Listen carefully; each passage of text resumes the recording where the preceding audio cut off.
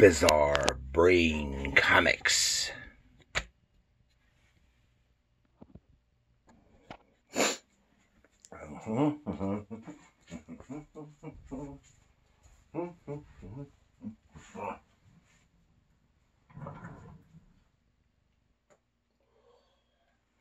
Hello. Gary here for Bizarre Brain Comics. And today, well, this is where we like to talk about comics and break down the art and stories. Talk about it as art. And so today we're going to talk about this little thing right here.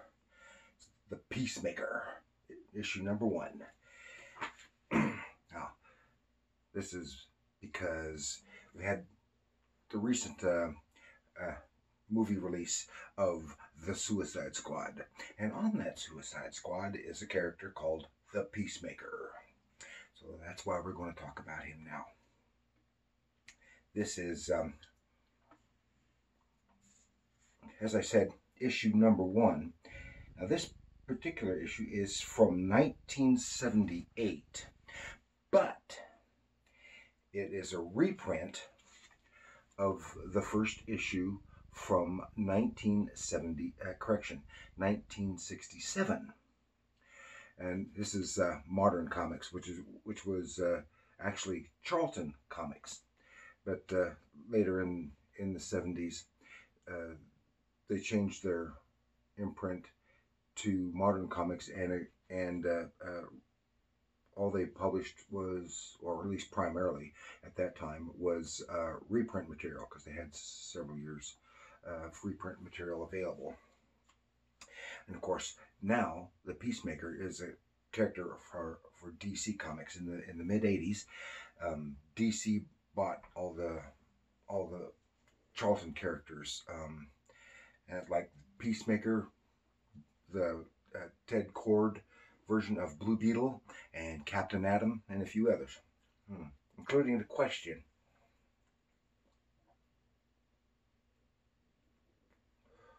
And now these are all characters that for the past 35 years or so have been rolled into the main characters in the DC universe.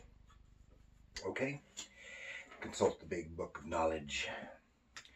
Okay, the Peacemaker is a non-powered superhero created by Joe Gill, writer, and Pat Boyette, the artist, and was originally published by Charlton Comics. And as I said, he and other Charlton characters were later picked up by DC Comics in the 80s. Okay, he made his first appearance as a backup feature in The Fightin' Five, number 40 from 1966, and shortly thereafter got his own title when then the Fighting Five became a backup in his book. The Peacemaker is a U.S. diplomat by the name of Christopher Smith, who is also a skilled weapons designer and skilled warrior. He's so desperate for peace that he is willing to fight and die for it. Okay, there were 5 issues of his title, which is published by Charlton, and later those issues were reprinted as part of Modern Comics imprint of Charlton. And that's just a little bit of background. Now, I talked about the artist Pat Boyette.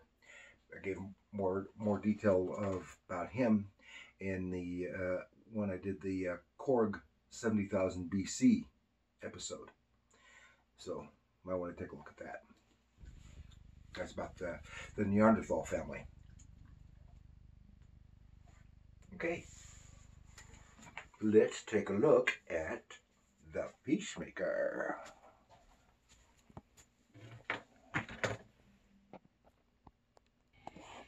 Okay, here we have the Peacemaker number 1. And this, as I said, this is a reprint, 1978 from the 1967 issue. Cover illustration by Pat Boyette. Okay, here we go. And here we go. The Peacemaker, the Killer on the Reef. And here, this is a splash panel. Just giving one a sneak peek at the interior of the story. So you can see here that it's something going on underwater. This is kind of odd, long, skinny panel, but it's canted so you can actually see more. This is the character, Christopher Smith. He's a diplomat for the U.S. diplomat, and this gives a little peek. It involves conflict over fishing rights. Sounds odd. Now I want to say right now that when I was rereading this, I noticed that this is probably some of the tightest work I've seen by artist Pat Boyette. Now this book has 2 Peacemaker stories and then the Fightin' 5 backup story, and I suspect that these 2 stories of the feature were actually originally intended to be future backup stories in the Fightin' 5 before that was canceled, and these 2 were just rolled together as for the first issue. So don't know if you can see Pat Boyette. He's a skilled artist. He was never a favorite of mine. I've grown to appreciate him as I got older. He has some really tight work here, and look how nice, lovely, beautiful job he did on that seagull and the ship. Everything is so tight. Lots of nice detail, and he has a tendency to be very stiff and not very dynamic in his drawings. Some of his later stuff is a bit looser and probably works a little better. Although I'm not bad-mouthing Pat Boyette at all. He is a fine draftsman and quite capable of visual storytelling and panel-to-panel storytelling. Anyway, here we see Christopher Smith coming aboard a new fishing ship, and in his role as a diplomat, he's checking something out. He says, "Welcome aboard, Mr. Smith. I'll have our oceanographer brief you." And here he talks about how some of the fishing grounds are getting overfished, which is something that we've been hearing about now for the last 3 decades. And conflicts springing up between nations because of ships from various other nations crowding into their fishing areas. Here's another really nice depiction of the ship. So they're going to sea, and here we see a diver. He's amongst some sharks even. And he said, they're putting out the nets, Commodore. So this guy, he's a sneak. And they're putting out the nets for the fishing, and he booby traps the net, puts a bunch of small explosives which destroys the net, and then he puts a bomb right on the hull of the ship. But in this goon here for the villain of this piece, the Commodore. But he gives them warnings that they have so much time to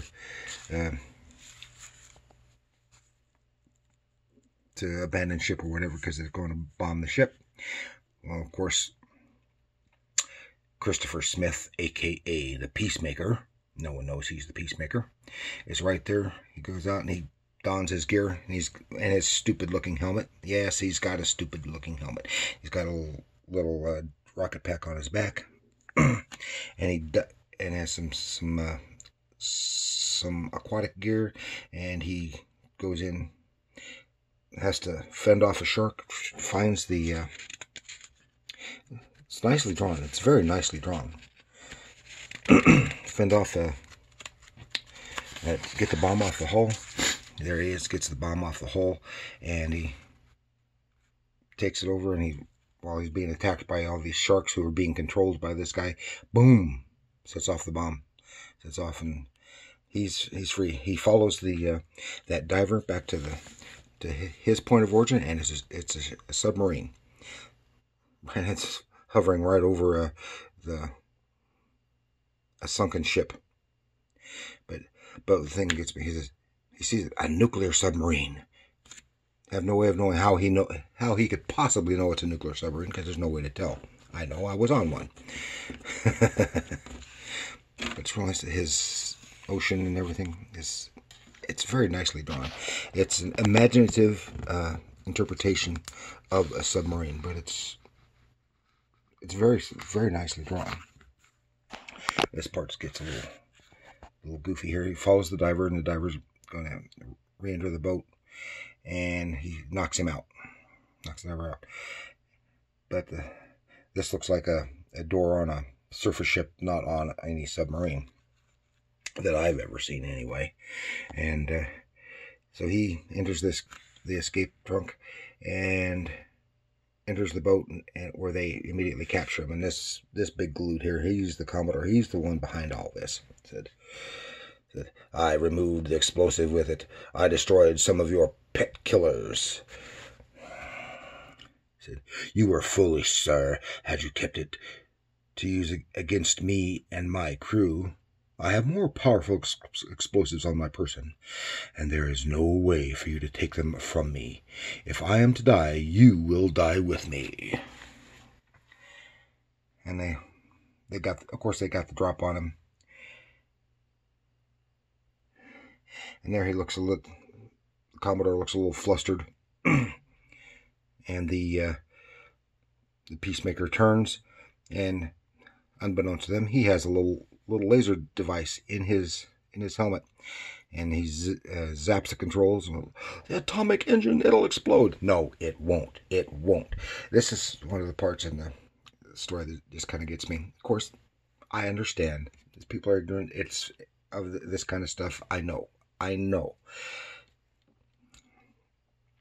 But it's a compressed story. There a lot of activity being compressed into a small space, but the Peacemaker gains the controls and frantically fights to surface the craft. Yes, he surfaces the boat. Meanwhile, everyone's in panic mode because they think the boat's going to explode.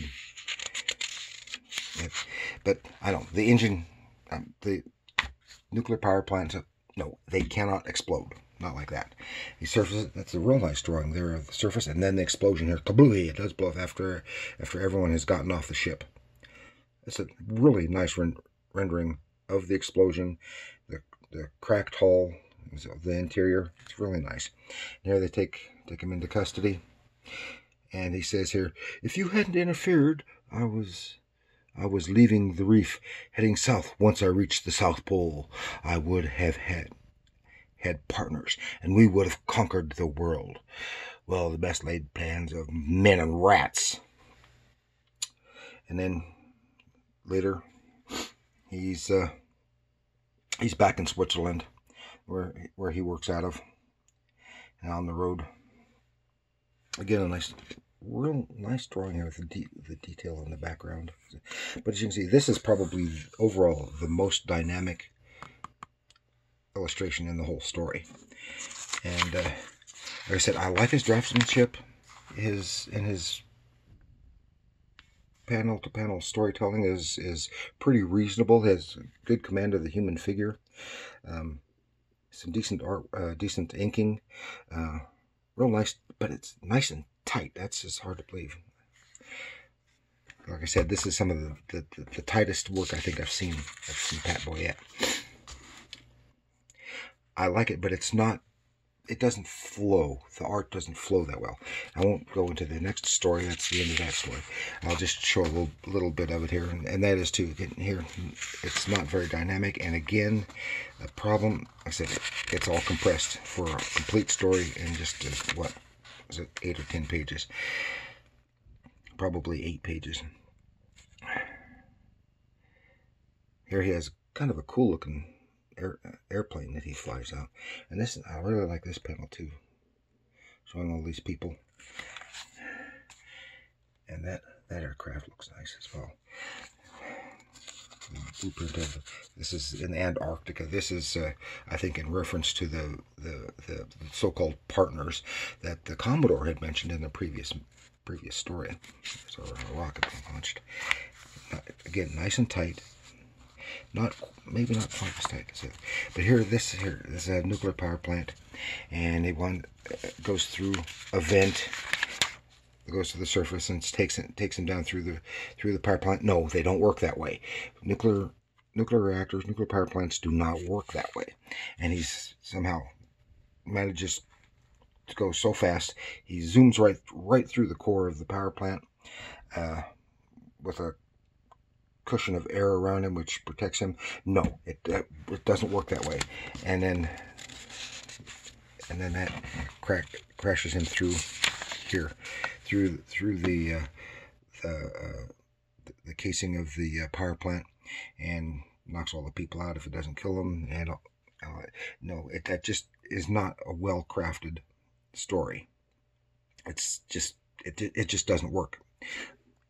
Sure, for kids who don't know that much about it, sure, it might sound exciting and thrilling, and it is. I admit it is, but the story needs some work. But I understand the constraints that they're working under, and it's very small and episodic. But I don't entirely dislike it. And then that's about it for that. I said Pat Boyette. I saw him. He later has he's done several other things too, mostly for Charlton. I've only seen him.